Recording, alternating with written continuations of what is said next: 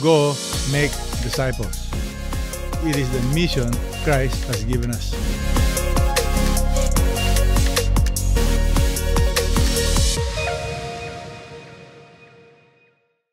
Today, we're continuing with another CCF Leadership Podcast segment with our guest pastor, Pastor Peter Tanchi. And we're picking up right where we left off by asking our senior pastor your top questions about leading a discipleship group. You know, we receive questions from dgroup leaders from our social media and the service that we've run. And some of the questions, and I will start with this. A dgroup leader asks, what are the best practices that you've learned over the years when it comes to leading others to Christ as a leader? You know, what are the things that you did the past? There's no substitute for building relationship. And that's why we put a lot of emphasis on developing laymen, lay women. When I say laymen, lay women, most of our members are professionals, right? Teachers. They are not exactly what you call missionaries or pastors. They are engineers, teachers, housewives. Why? Why laymen? Because they have relationship.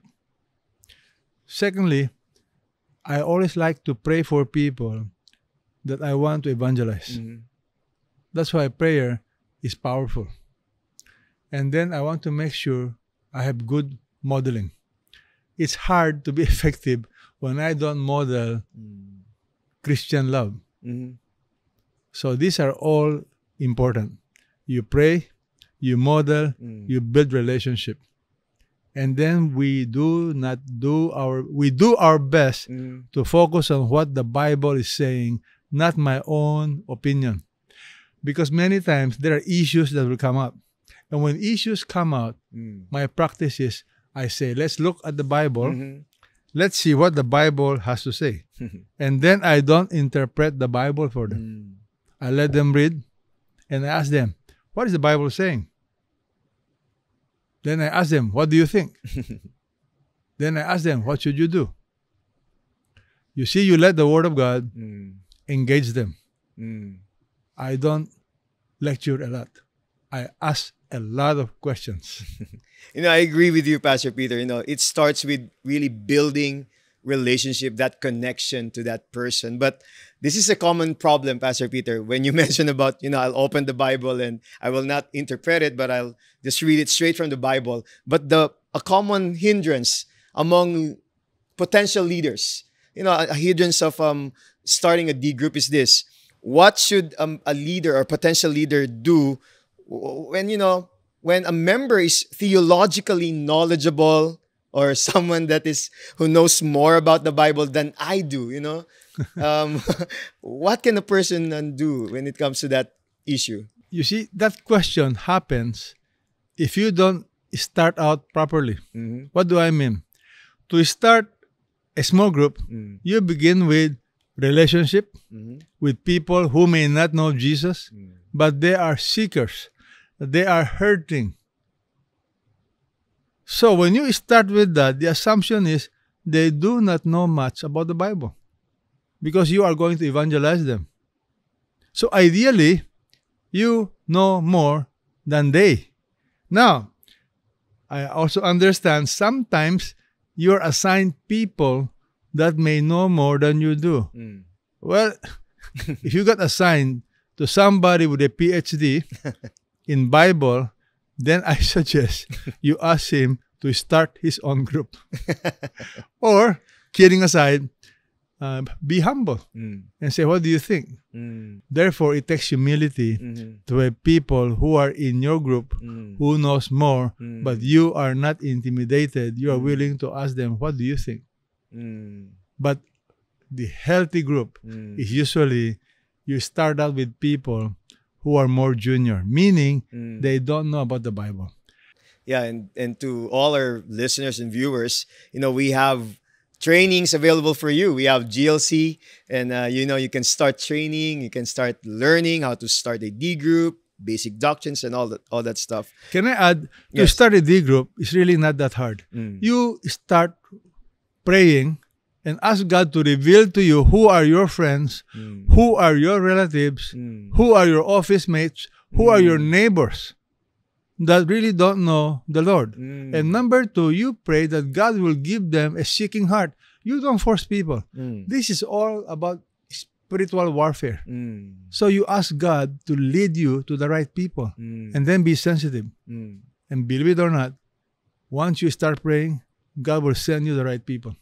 Amen. You don't have to force it. Amen. Just be available. You know, I can attest to that. My wife and I prayed for couples, and God led couples in our new D group. Amen. Praise God for that. Thank you, Pastor Peter. D groups have people, and people have problems. So, what is the best way for leaders to resolve conflicts within their D group?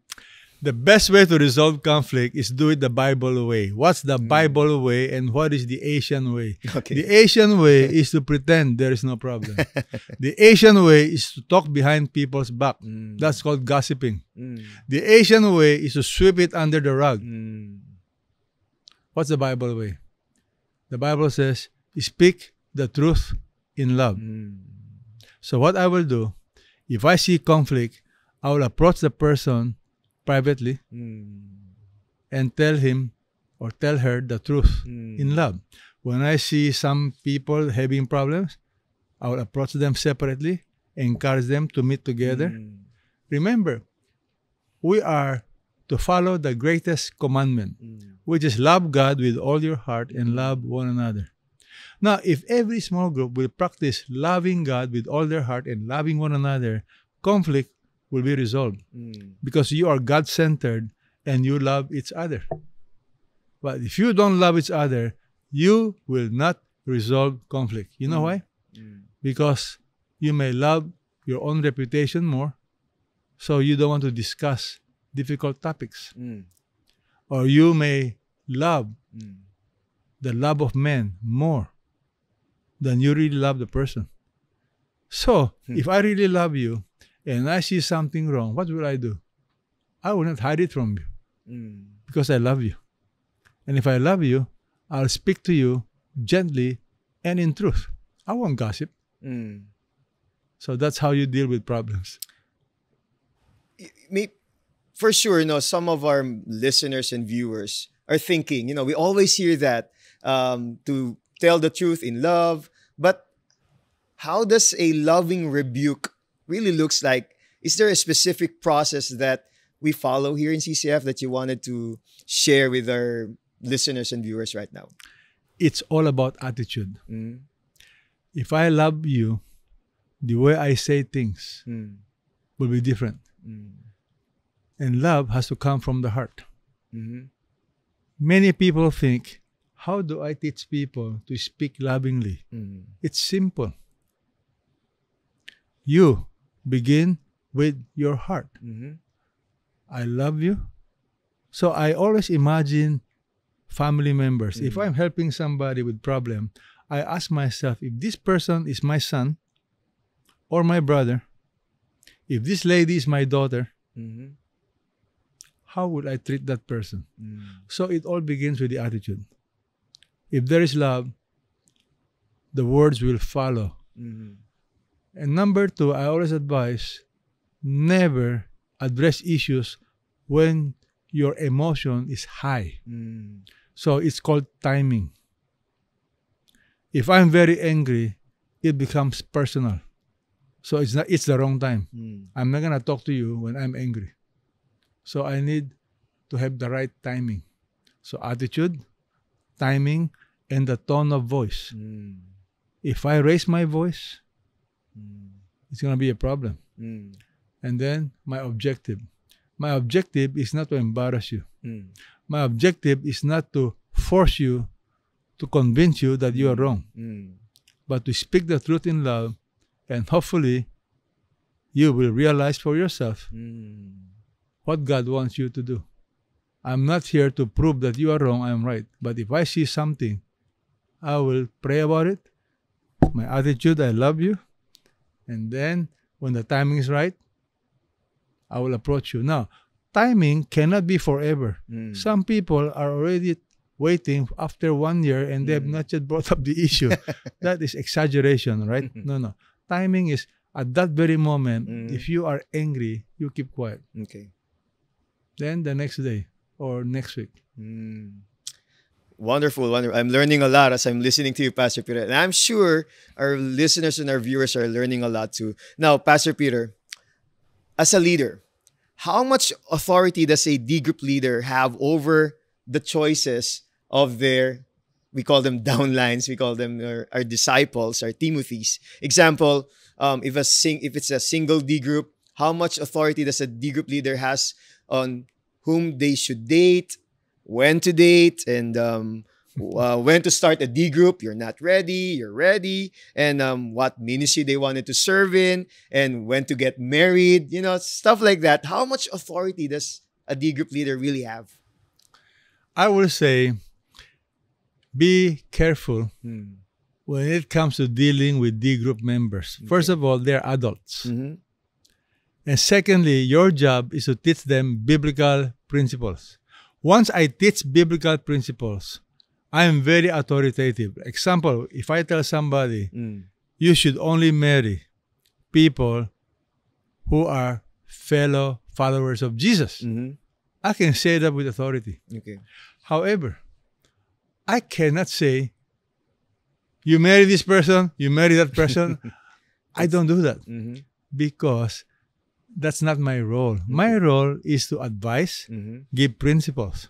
Now, if they want my own personal opinion, which I've done for many times, I'll say, this person is wonderful. Why don't you give that person a chance? However, I will never abuse that trust by telling them whom to marry or whom not to date. But you can give guidelines. Okay. If your guidelines are not biblical, you be careful because you are not God. I can only give biblical guidelines. Peter explained in 1 Peter chapter 5 the role of a pastor. Don't lord it over them. So you and I are not to lord it over them. I tell small group leaders, especially when it comes to money, don't borrow. Okay. Be careful. When you start telling them where to invest, you know why? It can be self-serving. Investing in your own company, that's dangerous. So be careful of that. When it comes to money, when it comes to love life, you set guidelines. I can set guidelines. I can say, you know what? When you date somebody, these are the guidelines. How close should you be physically? What places should you go? How do you avoid temptation? These are guidelines. But please, don't go to that extent where you start telling them you cannot marry this person. What's the reason? Make it biblical. Praise God, praise God. So, Pastor Peter, I'll shift another angle when it comes to conflicts in the church. How should we respond to people or part of a D group who are tempted to leave CCF because of doctrinal issues? That this is something that is not right in the Bible, that this is deemed non-essential, essential. First of all, I like you to disciple people properly. People who are discipled properly by a good leader, in my experience, will not have that problem. Because they give their loyalty to Jesus, not to a person. If they are not discipled properly, they make non-essential essentials. And what's essential, they overlook it. For example, do you realize most people leave the church not because of doctrine? It's all about relationship. They got hurt. What are doctrines that's worth dying for? It's called the essentials. Who is Jesus? That's foundational. I'll never stick to a church who does not teach who Jesus is biblically. The Son of God, the Messiah. The third person of the triunity of God. Salvation by faith alone. These are basic. By grace. Holiness. These are basic. But the sad thing is this. Because they are not discipled properly, they become proud. When pride sets in, non-essential becomes essential. And you and I have gone through examples of that. But the truth is, I just advised a pastor recently. This pastor was asking advice. He's from another country, Southeast Asian countries, but he wanted me to mentor him. And he's tempted to leave his church. I said, no matter what you do, you should not leave. You don't like the pastor? Fine. It has nothing to do with doctrine. But the moment you leave the church, you cause division.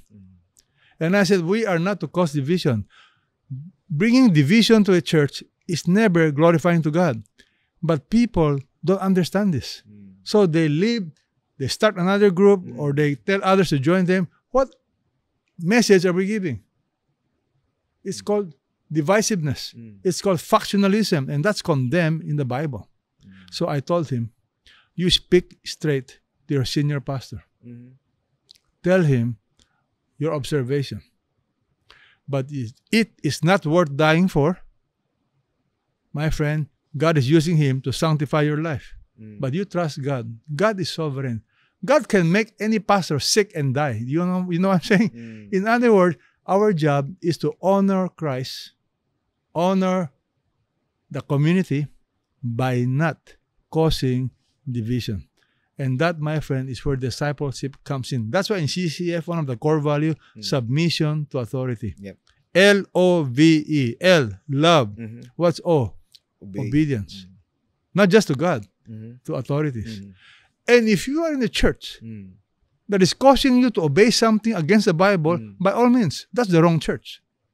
But I don't think CCF is like that. We will never ask anybody to do anything against the Bible. In fact, if any leader is asking you to do something against the Bible, please report it to us. Because we will not allow that to happen. Yeah. Pastor Peter, you mentioned something about when we're talking about conflict, a point of conflict that happened in a D group setting is something that involves money. I want to go to that issue. How should D group leaders deal with money matters that involve their members? Example, borrowing money, Yeah. No, it's a guideline. The rule is don't borrow money. As a rule, don't borrow money. Okay. You need money, go to your upline.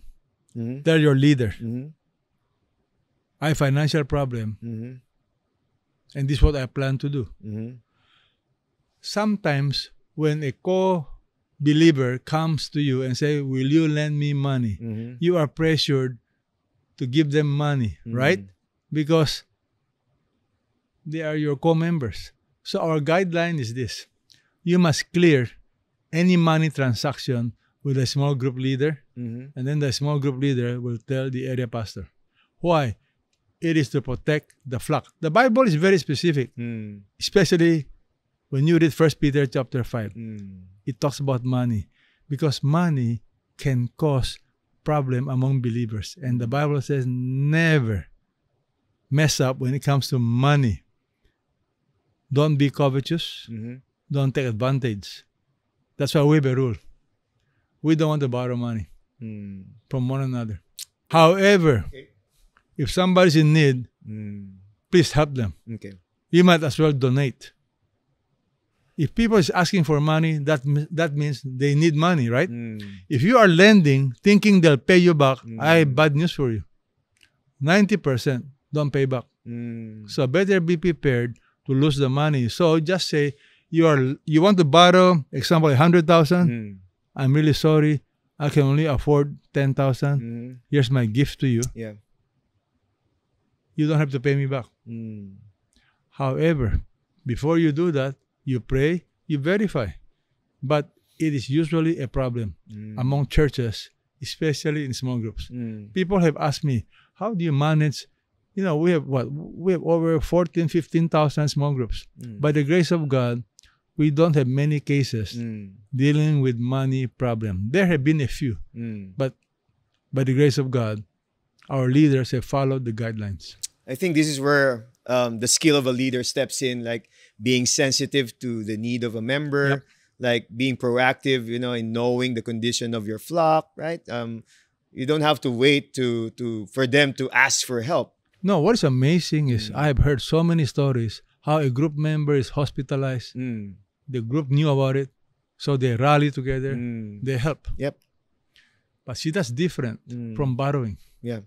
That this is helping. Yes, Pastor Peter. I think money or whatever help we can give, we need to be, as leaders, be, sensitive to the condition. No, of and our the Bible members. says, watch out for people who are moving from one group to another group to get money.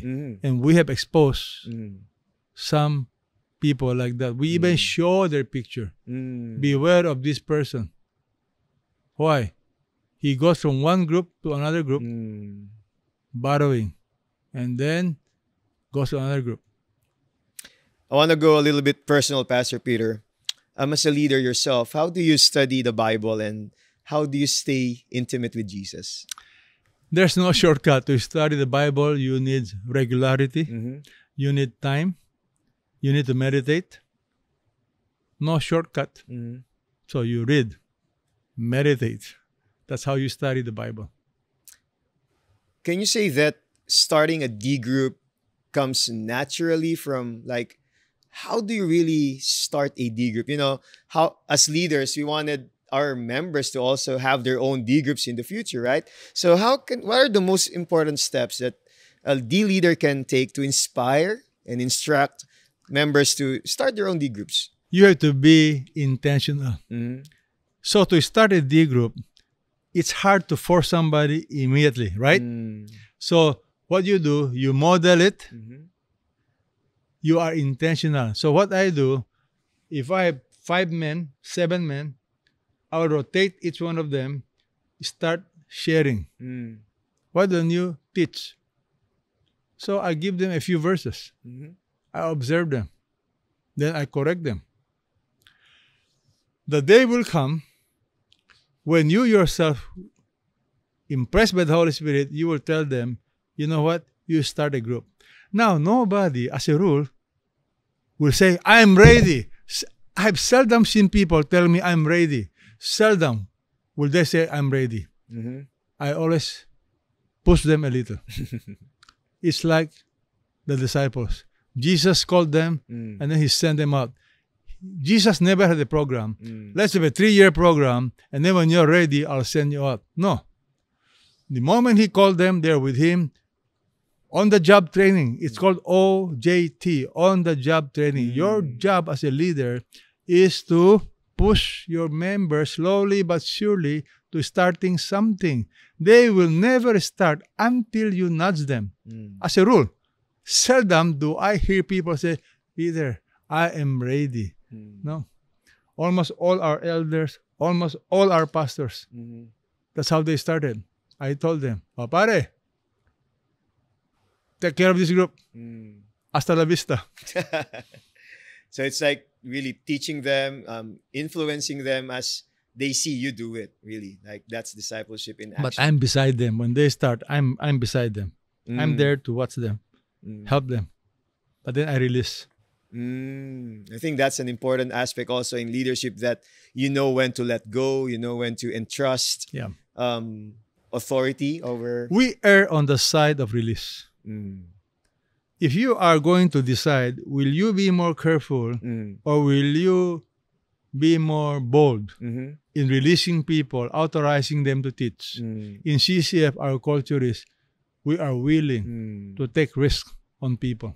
We will release you to teach. Pastor Peter, is there a certain number or that we aim for in starting a D group? Is there a rule that we do? Common sense. Example, if you only have one, nothing wrong. Okay. What happens if the person is sick? Wala na. If you have only 2 and one person goes abroad. So I suggest start with at least 3. Okay. So that it's a community. Okay. And to start a group is very simple. Example, you're my friend. I say, brother, can you invite somebody with you next week? Let's say Bible study. He invites or you invite. So 3 can easily become 6. You know why? Each one of them will invite one. And that's 6 already. And then these 6, if the new ones are blessed, they invite their friends. Before you know it, you have a big group. So start small. It doesn't matter 1, 2, 3, but ideally, I would say, don't be shy. If you have only one, you evangelize the person, disciple them, but that one will never be alone. You know why? He will have some friends. Bring them. So it's not right to say that if I'm doing a one-on-one with this person, we already have a D group as a pair. Yeah, that is one-on-one is important for in-depth, but just copy the model of Jesus. Okay. Have you ever seen Jesus one-on-one? Have you? No. No. Jesus and Peter, James, and John. Yep. Jesus operated always with a group. Yep.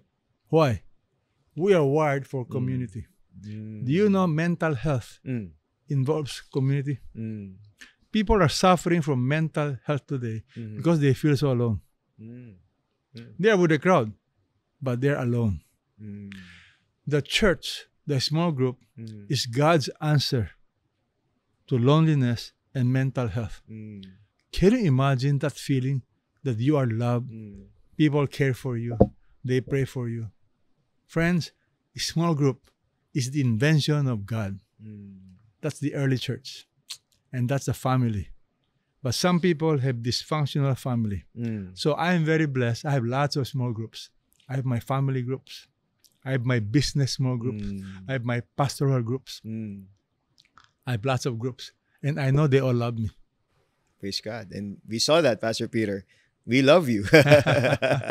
Pastor Peter, any closing remarks and, parting words to our listeners and our viewers right now that, we've talked about discipleship, an overview of that. We talked about small groups or D groups, and we talked about, leaders dealing with conflicts and all of those things. Any more encouragement that you can give to them? My encouragement is the last few words of Jesus before he left the disciples. It's called the Great Commission. Yeah. He reminded them, all authority has been given to him. And then he issued a command, go make disciples. And then he ended with a promise, I am with you always, even to the end of the age. In other words, Jesus is saying, I guarantee you, you will be successful. Why? All authority is with me, and I am with you always. Your job is to obey me, and I will be with you. And for me, the greatest joy I have is to see the lives of people change.